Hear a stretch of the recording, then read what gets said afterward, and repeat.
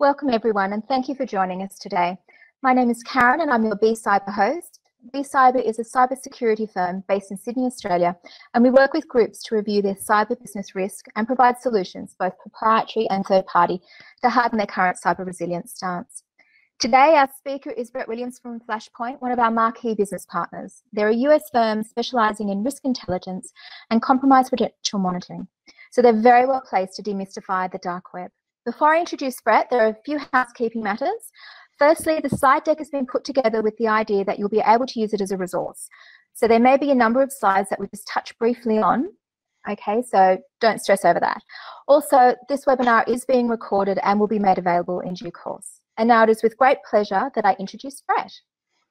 Brett is the lead solutions architect at Flashpoint and is responsible for explaining the value of risk-based intelligence across and within enterprises, and how the monitoring of the deep and dark web should be an integral part of any threat intelligence program.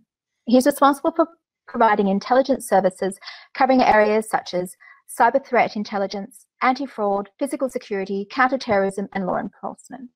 He's widely recognised for his extensive and in-depth knowledge of the security landscape, and with over 27 years experience working in technology and security with a focus on incident response, intelligence, security operations, and digital forensics, Brett's well placed to help us demystify the deep and dark web. Welcome, Brett. Thank you, Karen. Good morning, everybody. Good afternoon if you're watching it after. Good point, yeah, or good evening. So look, before we get started, Brett, do you want to tell us a little bit more about Flashpoint? Sure. So Flashpoint's a cybersecurity or a threat intelligence vendor in the sense that what we do is we try and get into hard to reach places or try and collect data from hard to reach places and track those threats in real time. And what I mean by that is it's essentially where threat actors, be them physical threat actors, cyber threat actors, banking fraud type threat actors, hang out, collaborate and work. And the reason we do this is to give sort of that forward visibility of potential threats, understanding what's being planned, what tools and techniques do these actors use, who are they targeting, etc. So from a business risk perspective, that sort of gives you that external lens into what's happening and allows you then to better plan, better protect yourself, better, essentially get ready to defend against these threats. So predominantly we do that through various technologies and analysts. We have an analyst team that essentially use personas to get into these hard to reach places and to collect that data. We then provide that data through various means, through portals, APIs, intelligence reports, and many of the samples I'll be showing today in the presentation are direct from Flashpoint's platform. Cool. Thanks, Brett. So look, I think to help set the context for today's webinar, can you provide us with a little bit of, say, the history of e-crime and maybe go through how cybercrime actually works? We hear about it, but how does it operate? Yeah, no problems. It's an interesting word, and it's been banded around quite a bit over the last few years. But if we look at, I wanted to sort of step back in time initially, because e-crime, cybercrime, whatever you want to call it, is nothing new. And I think the first thing is it's just crime. Right, as we know, if we look at anything in the world, bad people will find ways to exploit anything good. Right, doesn't matter what it is, physical crime all the way to this cybercrime. But just a little bit of a brief history. And as I said, this is nothing new. Right, so back in 1834, there was a pair of thieves that hacked the French telegraph system, purely motivated to steal financial market information. So you could almost say that was essentially the first cyber attack in some respects, because they were using technology to steal information. A couple of years after Alexander Graham Bell invented the telephone, there was a group of teenage boys, of course, who were attacking the telephone system in New York, but essentially repeatedly, intentionally misdirecting and disconnecting customer calls. So it's sort of like a early hack as well. And then sort of into the 50s, there was a young 7-year-old boy who was blind, but he had what was called perfect pitch. He could hear high-pitched tones on the phone, and anyone who's been around for long enough knows that the tone system on the phone is how you do long-distance phone calls, and there was lots of little noises are made. But he could, whistle essentially at the same frequency, which was 2600 hertz, which enabled him to essentially communicate across those phone lines for free. right? So he went under the persona of Joe Bubble. So we call that phone phreaking. He was one of the first to do it, right? So that was in the 50s.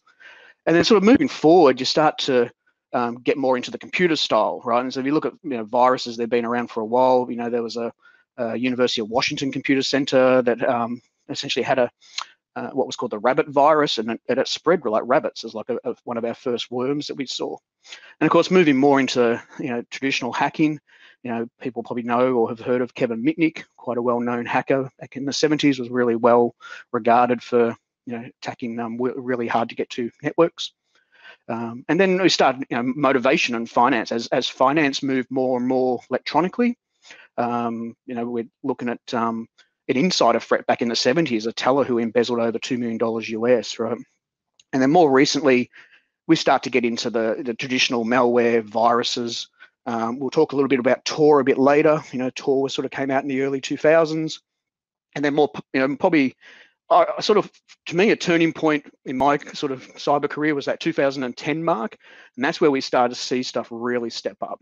Things, what we now call nation state attacks, mass breaches. Stuxnet was sort of a first sort of cyber warfare type attack. And then even more recently, and I think given that technology is so pronounced in our lives, it's getting more and more attention.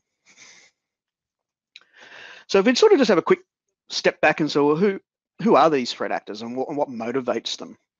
And like I mentioned earlier, anyone who's got bad intentions will use technology for that intention. So it doesn't really matter. People will find a way of using the technology for bad. But we sort of can group them into, sort of some buckets, right? Nation states, this is essentially country to country. These are governments after governments. Nothing new, been going on for centuries. Everything from spying to espionage to, geopolitical type attacks. Clearly, you've got competitors and other entities who may want to do damage to your business in general. There's the cyber criminals, and I put the cyber criminals sort of in the middle, or in some respects deliberately, because they're probably the most pronounced, right, that we see in our market, and we'll sort of talk about that a bit later. Hacktivists, people who are looking to, essentially stand on some sort of platform to voice their views. And of course, like anything, extremists or violent non-state actors, terrorism, also threat actors we need to worry about, because equally they use some of the tools and technologies that we're talking about today, right? And of course, motivations do vary. Most of the motivations, or a good percentage of the motivations, is all about money, just like everything. So that's why cyber criminals, it's generating lots of business, and there's stats going around that cybercrime is making more money than the drug cartel, right? And that's why we're now seeing the drug cartels and other formalized cyber criminals getting involved in this space. Geopolitical, this is something a big topic right now across the world, particularly between nations, and tensions between the US and China, Australia and China, Iran, India and Pakistan, and all these geopolitical landscapes also are threats to our business at a strategic sort of level.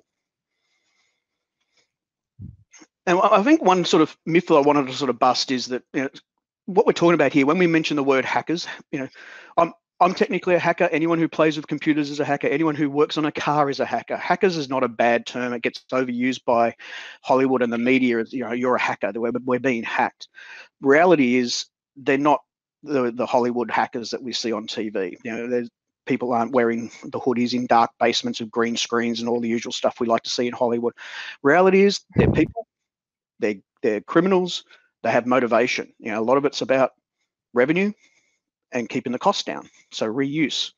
So a lot of times when we talk about defending against a lot of these attacks, it's making their life harder, right? If we can put blockers up, make it harder for them to attack us, make our attack surface harder to attack, that increases the cost, increases the risk to the threat actor, so they won't target you, they'll move on.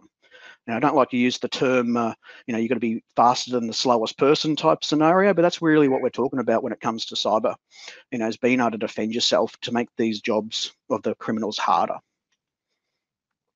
And just like any type of organized organization, there's a structure and there's a hierarchy, and then there's outsourcing and there's specialists.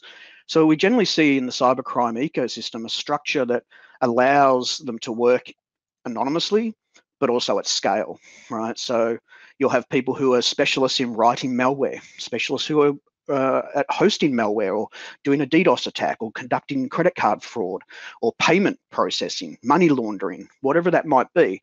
But they all sort of work up in a hierarchy. So that way, gone are the sort of the days of having one person who does all the attacks, and there's some sort of kingpin hacker. A lot of it's outsourced, a lot of it's scaled and controlled in a more systematic way. Right, so we see that quite often, particularly in the larger threat acting groups that we track. And sort of a high-level structure, like what we're really talking about here is an enterprise, right? An enterprise is all about delivering services and making money. So naturally, we're going to have providers. These are people who are providing software, providing services, right? So, and these services, everything from what we call bulletproof hosting, so hosting sites that can't be taken down, they're out of jurisdiction of your government or law enforcement, they're agile, like we all talk about cloud and infrastructure as a service. Well, that's been embraced by everybody, including people who can use it for bad. It could be that malware, like if I wanted to specifically target an organization or specifically target a type of industry, I might go and find an off-the-shelf piece of malware or an exploit or something, because I may not have the skills to write malware. When we start talking about fraud, and probably where a lot of this money is coming from, the credit card fraud, the online fraud, how do I move that money? How do I cash that money out in a way that it's clean, right? How do I process without being caught?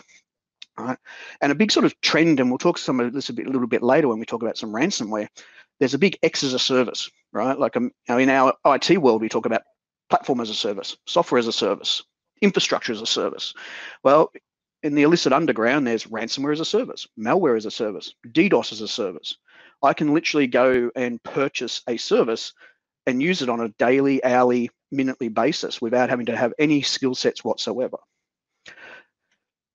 Ultimately, these get pushed into channels, right? Where do I go and collaborate or purchase or work with these providers? Where do I find these services?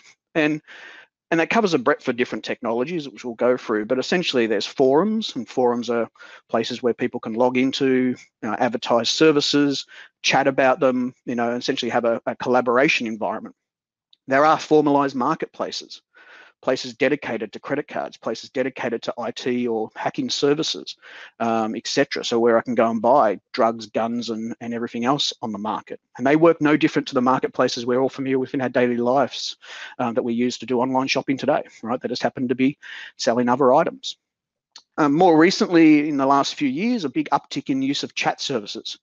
I think as the world progressively moves mobile, and particularly a lot of countries that don't have formalized internet structures, they tend to move more to a mobile platform. So chat services is a big place where a lot of these businesses occur. Social, where social networks are very large in our communities nowadays. So of course they're going to be used for good and bad intent. And of course there's customers, right, or buyers. So who are out there buying these services? Who needs to go and buy ransomware as a service? Who needs to be buying bulletproof hosting? And it varies, of course. Like we talked about some of them earlier. It's going to be a criminal gang, and it could be a physical criminal gang who wants to get rid of some money that they're doing in the physical world, so they launder it through an online process. People looking for malware. People looking to do a phishing campaign. Right? I want to launch an attack against a competitor. Or I want to, take out I have some sort of political stand, or I have an ideological stand I want to use. So the buyers are varied. It's pretty much game on for anybody that wants it.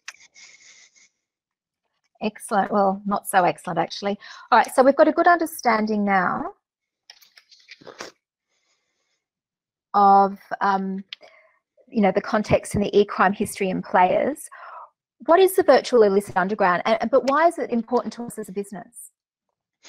Yeah, good question, right? Like, I think there's some myths that we need to dispel here. Everyone sort of use the term the deep, the dark web. It sounds mysterious. It sounds hostile and what have you. And it is, right? There are aspects of the deep and dark web that are not pretty, and they're not places that you necessarily want to go to.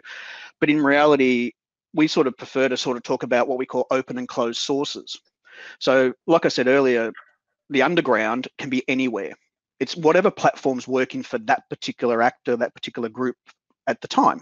So we've seen a lot of bad activity on social networks that are what we call, public-facing social networks, chat services, websites, but also a lot of what we call closed sources, places that are hard to get into. And when I define hard to get into, it's places where you need to have credibility. You need to have shown some history that you know what you're doing. Maybe you've got to be invited in. So just like other serious crime that happens in the physical world, there's a lack of trust. So you've got to build trust. And that's generally when we say those closed sources, that's when we're really talking about that deep dark web type, the harder to reach places. And the reason they're important to get visibility into is ultimately where people believe they have trust and where things are being discussed in a private sense is generally where the real action happens, because that's where the planning happens. It's where things are being sold, etc. And that includes chat services, right? There's a lot of private chat services out there, across all the different platforms where this happens. But it's also important to know that, the deep and dark web also includes your own network, because me as a general public cannot get into a company down the road's network, right? It's a closed, it's a private network. So anywhere that's hard, we call them a closed source, because they're not easy to get into and you sort of got to know what you're doing. And then there's open sources. But reality is the illicit underground covers the breadth of both. So what we hear a lot of is the deep and dark web, and how do we get there, and what is Tor, right? The first thing to sort of note is that Tor is, in my book, is not bad, right? Tor is not a malicious piece of software. Is it something you probably want running on your corporate network? No. Do you want people using it? Probably not. But in reality, it was invented for good. It was invented by the US military or the US Navy to do secure communications, right? To enable secure communications in defense. It's also used in states that don't allow their citizens to have a free voice, right? So it's similar, being able to get out, access the internet, access services, and it's just a way of getting into somewhere, right? And being able to access that. But of course, it's well known to be used to hide sites that are designed,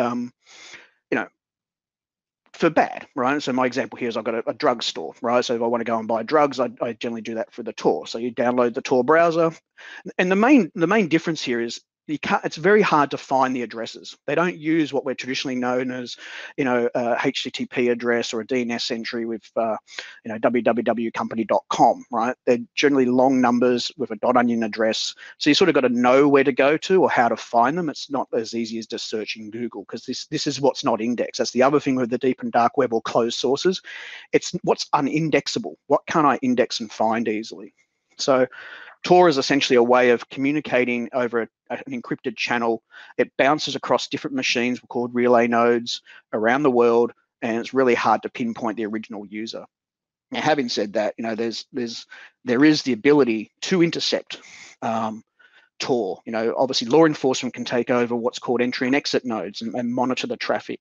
There's always a game of cat and mouse, game of whack-a-mole, like here's an example from a year or two ago where the Alpha Bay market was taken down by US law enforcement. And within days, if hours, Empire Market stood up. Now, if you look at the two, it's really hard to tell the difference, right? They're essentially exactly the same, because you take down one and just like a weed in your garden, another one pops up. So if I go through some of those sort of services that we talked about earlier, right? Cybercrime as a service. This is everything from selling ransomware, DDoS and malware. This is just being able to get access to services that I may not have the skill sets to deliver myself.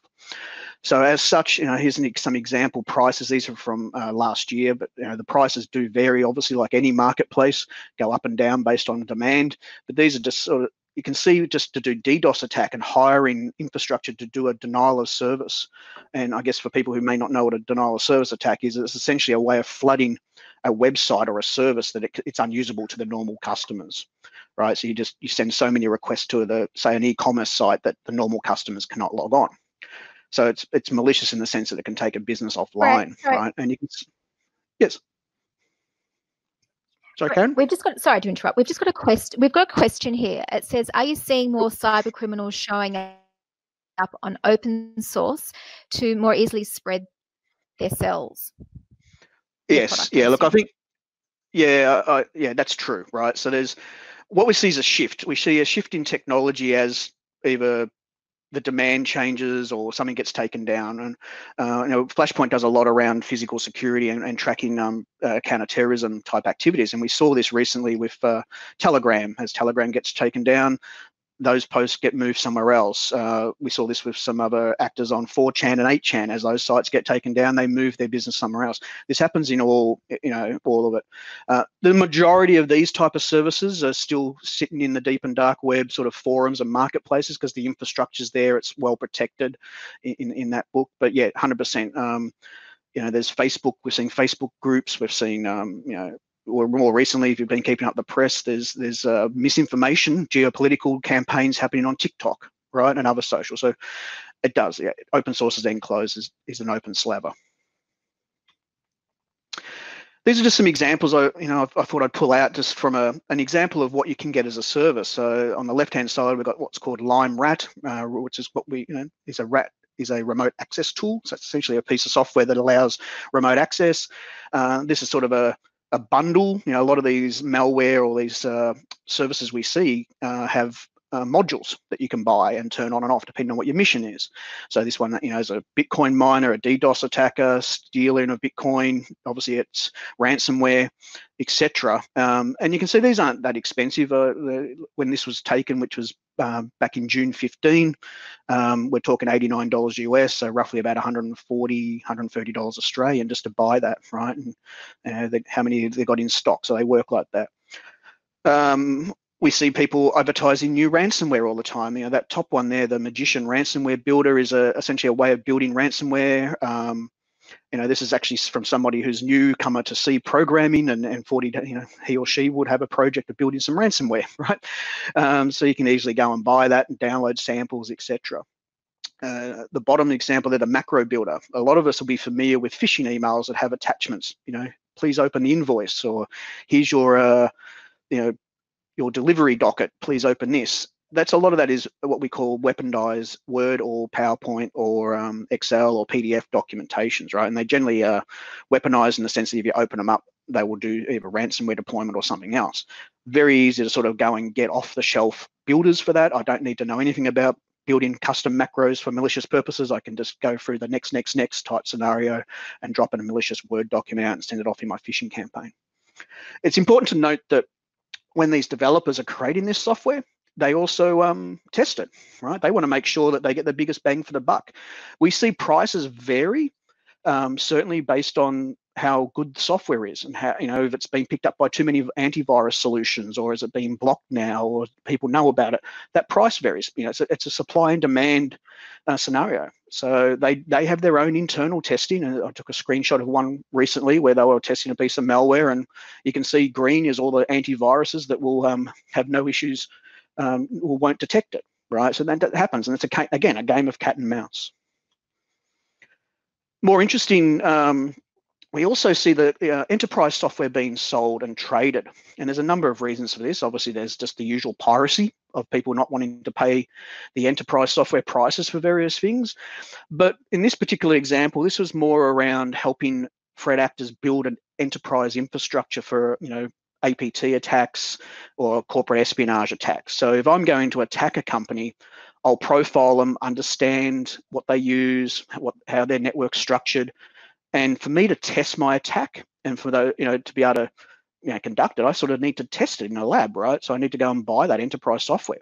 This particular threat actor on a Russian forum was offering packages of enterprise software that I could easily purchase, deploy, and sort of start doing my own testing, right? So, and that's an interesting sort of trend, because you've got to think about it. If I'm going to build a campaign, I want to make sure it works, and you don't want to sort of do a live fire exercise because you'll get detected. So that's another sort of interesting trend we've seen in the last few years. I mentioned before, DDoS as a service, etc. So this is very much a big offering on the dark web, where you can just simply go and grab different DDoSes. There's obviously software people can download for free, so you don't even have to buy a service. Running a DDoS attack at scale is not a particularly complicated attack. More interesting is phishing. We've all survived or been hit by a phishing campaign, and how are they done? Well, obviously people buy and sell credentials and email addresses, but then they need the ability to be able to, build up infrastructure to deliver that phishing campaign. That's a game of odds. The more I send out, the more how likely am I going to get people to click on it, right? It's not necessarily a targeted campaign unless we're talking about specific phishing campaigns that are targeting individuals. And just like everything, what I find quite fascinating, particularly in the marketplace, is they run it like any other vendor would. I work for a very defined space in cybersecurity. I do demos every day. I talk to customers about their business problems. We help them through a sales cycle to get to a solution. This doesn't mean, this is the exact same thing that the threat actors do. So this is an example actor that has a number of videos on YouTube to prove that his software does what it does and the types of DDoS attacks he's done. He'll just deliver demo videos, right, to prove. Many of these actors or these marketplaces have support desks, SLAs, refund policies. If I go and buy something and it doesn't work, there's a no questions asked refund policy, because it goes back to the simple premise of trust. Trust and reputation is incredibly important, and we've seen threat actors call other actors out as untrustworthy, right? Because they're either junior or they're screwing customers over, pardon my French, but essentially that's how these guys work. It's all about trust and proof. Now, another ongoing trend we see is obviously identity and identity theft and just the usual documents for sale. So here's some example prices. Again, these vary based on what's going on. I haven't actually looked. It'd be an interesting exercise to look and see what's happening with passport prices at the moment, given the current pandemic and lack of travel and some countries not having visas anymore. But you can see it's not super expensive to get passports or driver's license or any other type of identity document. They're quite not relatively inexpensive. I grabbed some samples out of our collections on related to Australia. So these are just some recent ones from late last year, around sort of some passports and driver's license and Medicare cards. Now you can imagine even some of these two examples actually shipping from Australia. So that would indicate that the marketplace or the person running this particular marketplace is located here in Australia, which is not unusual, right? Because it's easy to get identity documents in the country where you live. And you can imagine where these come from. They're everything from stolen, lost, to forged, and then they're pushed out for the usual means of everything from opening a bank account to traveling illegally, etc. So identity, as we know, is an important aspect. So we all should be protecting it the best we can. Another trend we see is the RDP and network access as a service.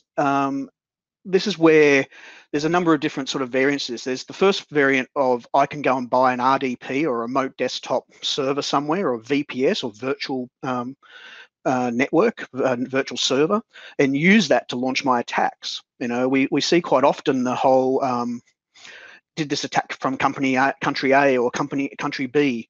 It's really hard to do that attribution, because I could easily launch an attack against an Australian company from China, from Russia, from Hawaii. It doesn't matter, right? Because you can host these virtual services anywhere in the world and launch your attack. So that's one aspect, and that's some of the prices here where you can buy these services. So rather than use your home computer in quotations, but you can host them somewhere. But the more disturbing one that we're starting to see, and more recently, is the actual selling of access. Right. So if like I mentioned earlier, I don't have to know how to write malware. I don't have to know how to do an attack. If I just want to go and target a company, or I want to get access to a bank, or I want to get access to an energy sector, I can go to marketplaces and buy them, and they're already accessed. So one that's quite popular recently, certainly early part of 2020, was Magbu. and this is being talked about quite extensively in the press. But you can sort of see the prices we're talking about here. Here's an example from that, just from early June. Web shell access, it's a backdoor into a website, has SQL database on it. It's got a number of different, this is clearly, this looks like it's in Vietnam. An online portal or an online commerce site, right? It's $4, right? So not, it's $4 US equivalent. So,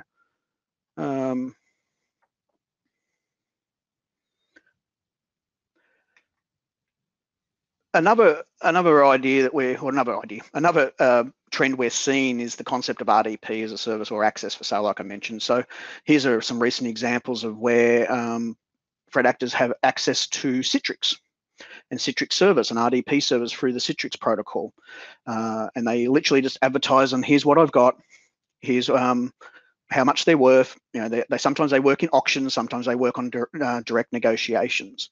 So you can see that those sort of prices and the types.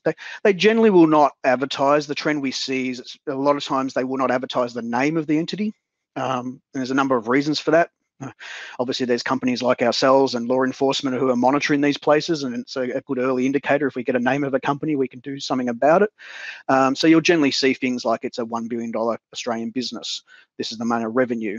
And through investigations, we can sometimes work out who that is. Or you get something similar to the post below from early in June, where where a particular software vendor was had their software breached or network breached, and had a list of all the customers and etc. So again, if I was looking for access into the JP Morgan or Intel or Amazon or Google, who uses the software, I could easily go and purchase that online and launch my my attack quite easily. Another marketplace that gets quite a bit of attention is called Genesis. Now, to sort of set the scene here, is a lot of the websites or e-commerce sites you go to, online banking, online shopping, anywhere where money may be transacting online, have anti-fraud solutions inbuilt, right? They look to go, they know who you are, the type of computer you use, the type of browser, the time of day, your location, the language, the screen resolution, how you move your mouse. There's a lot of aspects they use, and the reason they do that is they want to make sure it's you. If you're logging onto your online banking or you're logging onto your e-commerce site, that it's really you, and you're being, they can tell it's you, as opposed to someone remote. So Genesis was essentially formed to sell what we call fingerprints. So that's taking a fingerprint of the computer, like basically an image of the computer, and that's things like your cookies, your saved passwords, the browser, everything aspect on your computer, and providing that in a package that can be bought by fraudsters or threat actors to impersonate that computer. So again, if I wanted to target a particular entity, or I was looking to target a particular group of websites, I could go to the Genesis marketplace. I can go find that website, see if there's how many are available to be purchased, and purchase them. And some of these are as little as $1 or $2, because they might only have 10, 15 credentials, up to a couple of $100 because they've got lots of credentials and lots of data, right? So this is a way of essentially impersonating someone's computer, because as we get better as defenders detecting fraud, the bad guys need to find ways of getting around that. And then more recently, Google actually did a really good job of plugging the Genesis Marketplace's plugins on one of the Chrome updates, Chrome 80, and it essentially sent them into a tailspin because the plugins no longer worked for the bad guys. But literally within a few hours, if not a day, things were updated, things moved on, and everything was back up and running again, because you can only, a game of cat and mouse, like I keep saying. So this is a very interesting trend, very easy to go find, data based on that, and we track that quite extensively. And of course, one of probably the biggest trends we see is banking, right, and the use of monetization, right, or stealing of bank accounts. So this is everything from credit cards to full bank accounts to logins to multiple bank accounts, etc. And you can see these vary again based on the type that we have, right?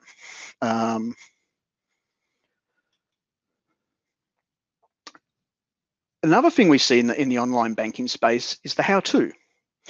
Now, going back to my sort of concept before about the the threat actors learning around how to get around fraud detection, they also want to share how-to documents. And here's some recent ones that I've been sort of tracking. And the one on the left is, if anyone's familiar with PayID, it's a payment technology, transfer technology we use here in Australia.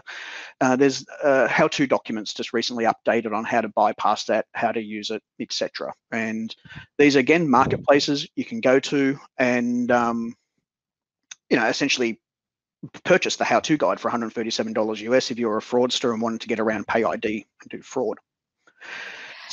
Brett, sorry, just to butt in, we've got another question just relating to a previous slide. Yep. Can the fingerprints be used in an open bullet config?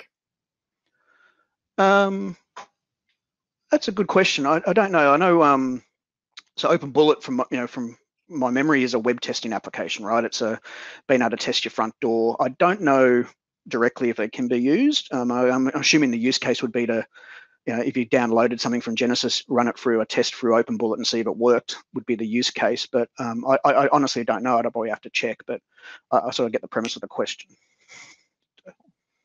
Thank you. And here's an example around hacking ATMs. Now, ATMs are inherently pretty secure, particularly in our region, but there's a lot of those ATMs that aren't.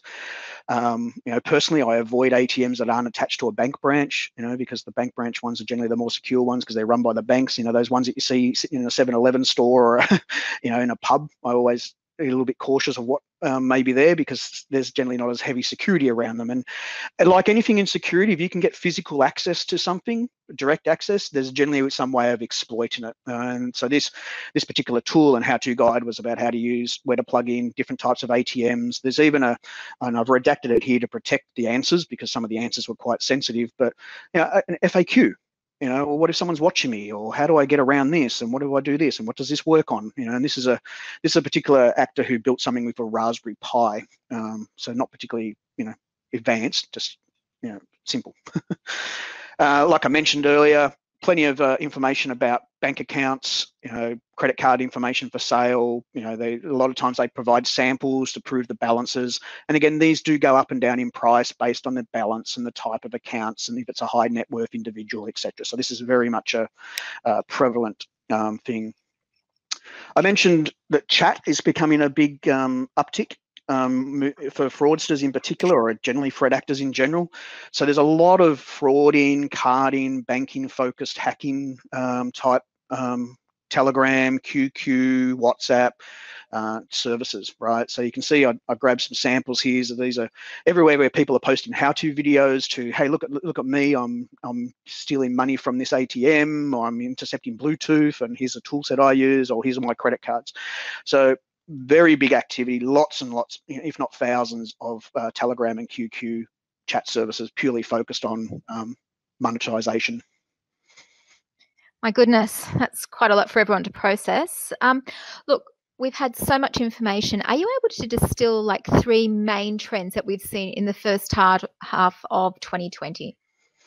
Yeah, no problems. So I think the first one we'll talk about is ransomware. I guess specifically extortionist ransomware.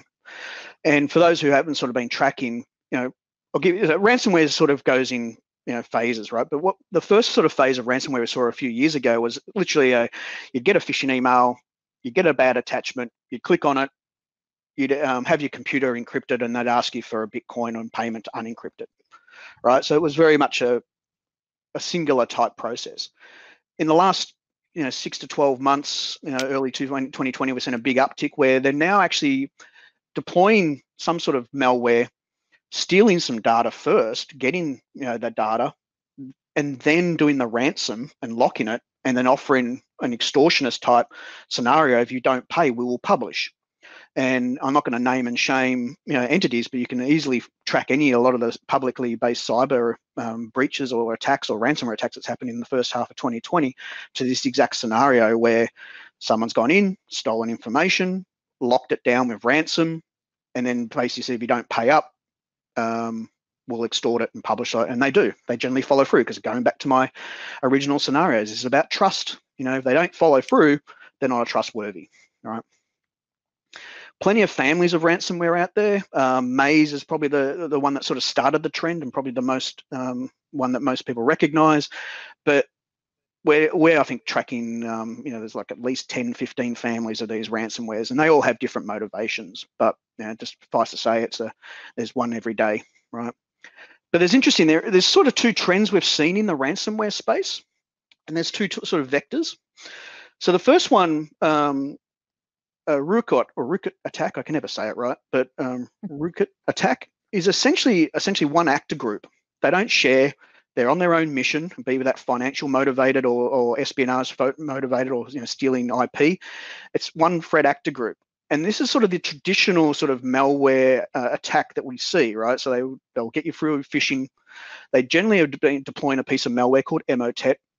Emotet then gets onto the computer and will then generally deploy TrickBot, which is another ransomware. The main things with these, they're modular malware. They're very small, they're updating all the time, and they only pull down modules they need. And this is where they'll start to do what's called persistence. So stay on your network, move around, stay hidden, get RDP access, use a technology or a technique called Mimikatz, which steals passwords off Active Directory. And they stay there and for a while. And at some point, once they've sort of got what they needed, they might then go and deploy ransomware, right? Or generally do deploy ransomware. And they do that sometimes through your SCCM, if you're using Microsoft, say, deployment tools, scripting, PSExec, various different. And I think the interesting trend we've been seeing too is a lot of what we call dwell time. So the time when they're in there doing Emotet to when the actual ransomware happens is essentially months, days to months, right? It's not hours. And of course, a lot of the other ransomware families is what I've been talking about, ransomware as a service. Purely, you go and buy it, you use it, you do your own campaign, and you move on with your life. So, and that's open to everybody, and it's sort of all monetary focused. Like everything, they offer how-to documents. They make sure that they sort of live by their word, right? They want to make sure that they've got good reputation, so they tell you how to decrypt. They even give you a test. So if you wanted to test that their decryptor tool works, they'll show you how to do that. They'll give you guarantees, and they're very much about reputation, proving that they are good with what they say. If you pay them, they will give you your data back. Now, I'm not going to get into the argument of paying or not paying ransomware. That's a conversation for another time. But suffice to say, many of these actors will get you at least to a point where you can pay it. They advertise. They love the media. Obviously, everyone talks about them.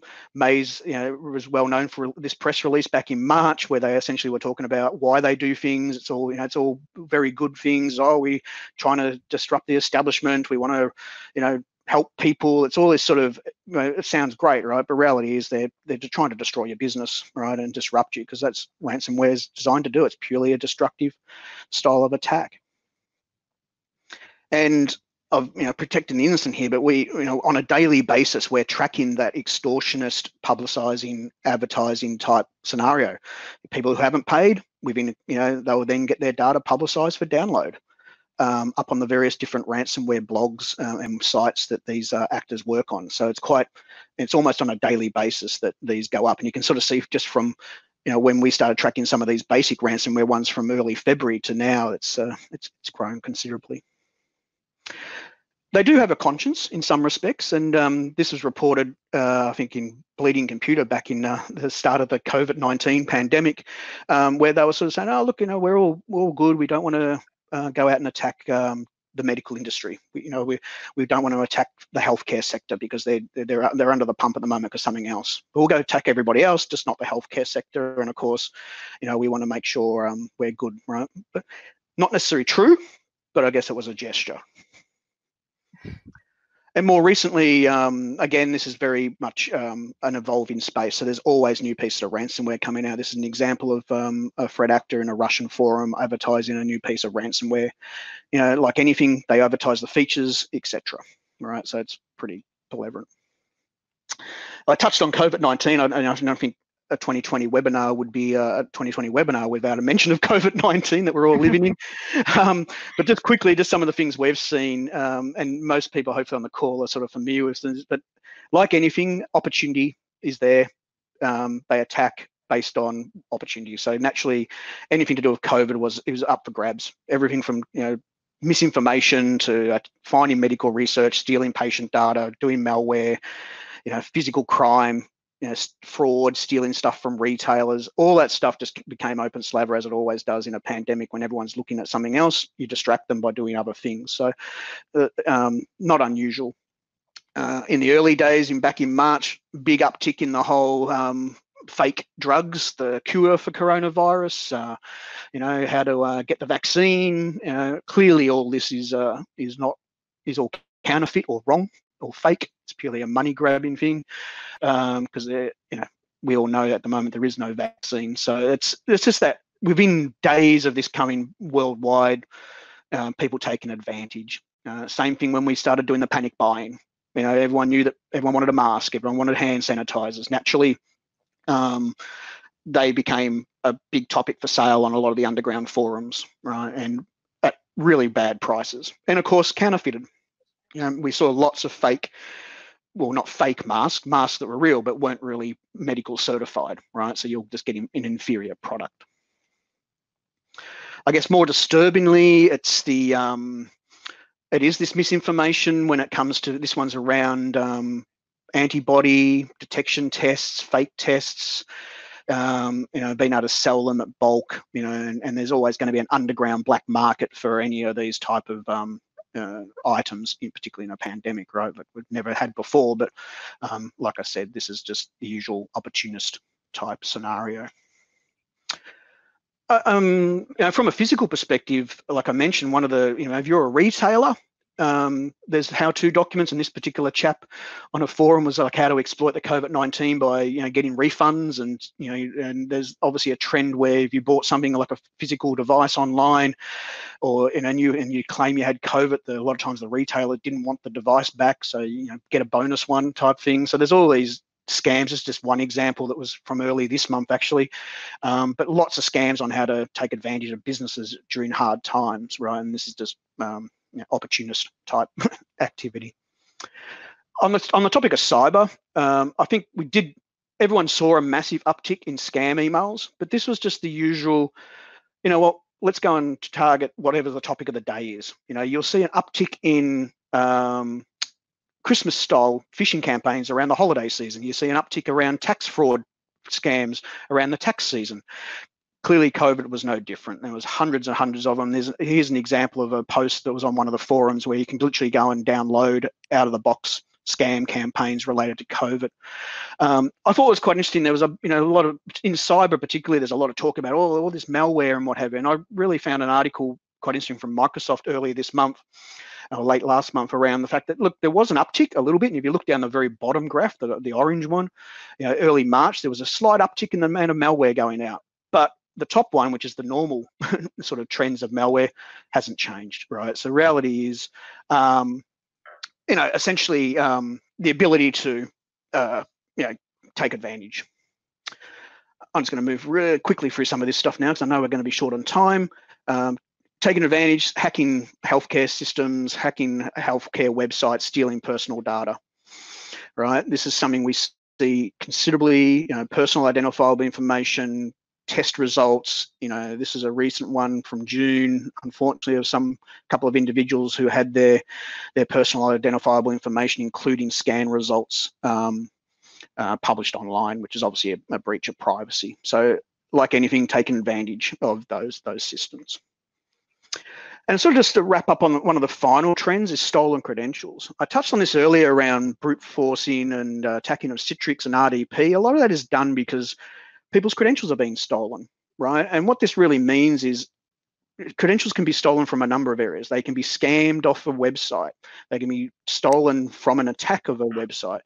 You could get malware installed on your computer. You could be a full victim to a very sophisticated phishing campaign that prompts you to enter your credentials in. It doesn't really matter.